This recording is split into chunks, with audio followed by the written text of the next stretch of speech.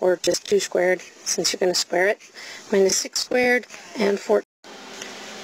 Change vector b, minus 2i minus 6j plus 14k, in Cartesian form, into magnitude and direction. Now this is a three-dimensional problem. The first thing you really want to do is still sort of sketch yourself a little picture of what it is you're talking about. So if we make this the x-axis, this one the y-axis, and this the z-axis, we have a situation that's going to be minus 2i, so we're dealing with something that's going to be over here, minus 6j, so we're going back this way, minus 6, and up from here in the z direction, 14. So we've got sort of a situation that looks like this. And this is our vector b.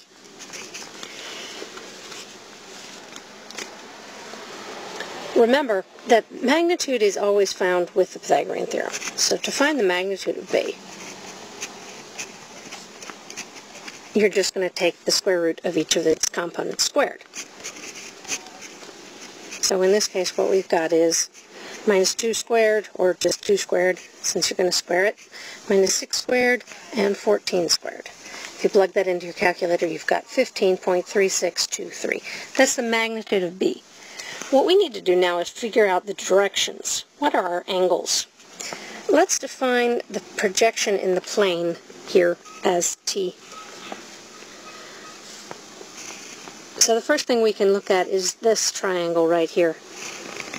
This is b, and this is our projection in the xy plane, t. This first angle that we're looking for here is theta. That's the projection, the angle between the projection in the xy plane and the vector itself.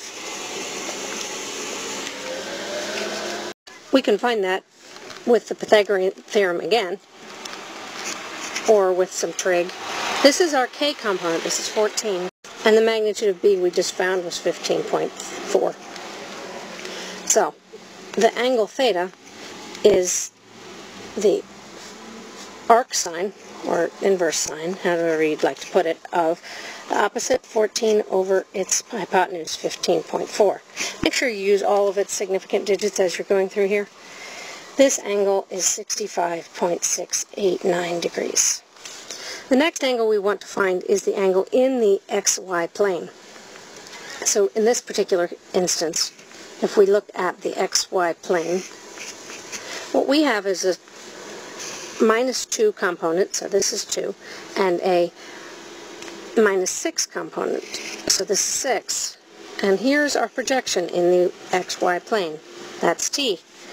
We want to find the angle here. That angle phi you can find again using some trig. This is the arctan, or inverse tan, of 2 over 6. This is 18.435 degrees.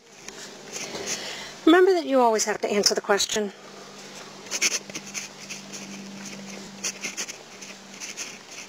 Our magnitude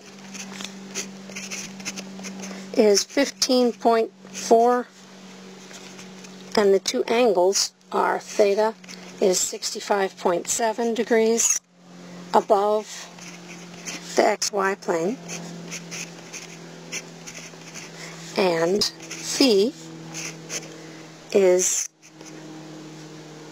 either 18.4, or what you can do is you can add it to 90 and say 108 degrees from the positive axis, the positive x-axis.